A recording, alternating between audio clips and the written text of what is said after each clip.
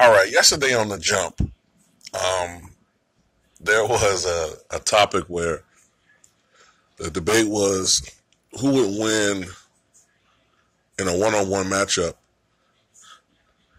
in their primes, Tracy McGrady or Kevin Durant.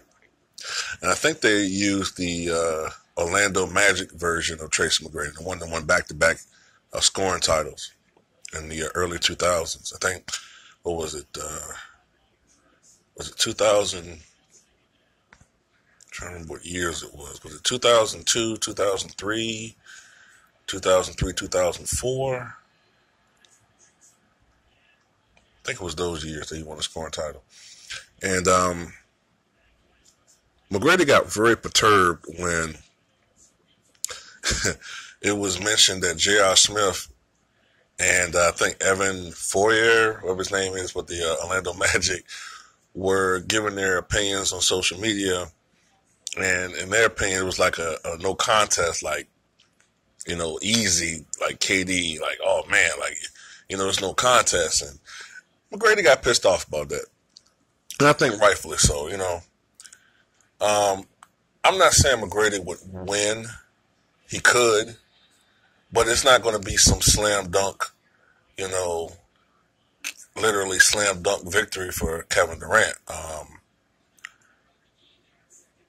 Kevin Durant is phenomenal. He's 6 foot, how tall is Durant? Like 6'10" and a half, I think. In shoes, he's like 7 feet tall, ridiculous wingspan, 7 foot wingspan. We've never seen a guy of his size be able to handle the ball the way he does. Nowitzki's a little bit bigger, but Nowitzki is a third of the athlete that Durant is. And I think Durant's an even better outside shooter than Nowitzki. Not by much, but a little bit.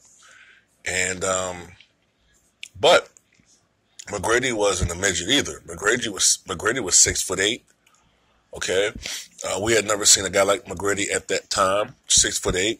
He was 215 pounds, lanky, long.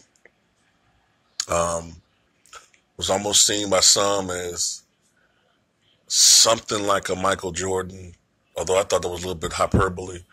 Or something like a Michael Jordan, but bigger.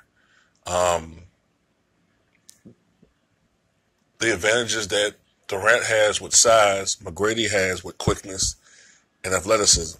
I mean, you could make the argument that in the early 2000s, McGrady was the most athletic player in the NBA outside of his cousin, Vince Carter. So the matchup, I think, favors Durant, but McGrady could very well, in his prime, I think, win this matchup. I think they made a point in the segment that it might just matter who gets the ball first and who's hot that particular night. McGrady was a good shooter. He was a very good mid-range shooter. Durant's a better outside shooter, more consistent. McGrady wasn't bad from outside. I think McGrady, and some people might disagree with this, I think McGrady's a better finisher. A better dunker. And I think when it comes to like going to the basket, McGrady's better, a little bit more creative. Outside of the paint area, mid-range, and beyond, Durant has all the advantages. And that's my opinion on that. But it's not some slam dunk victory for Durant, in my opinion. But tell me, who do you guys think would win in a matchup between Tracy McGrady in his prime, not the Knick years or the Hulk years or the Spurs years when he wasn't even fucking playing anymore. And my phone's dying. But who will win? That McGrady or Kevin Durant?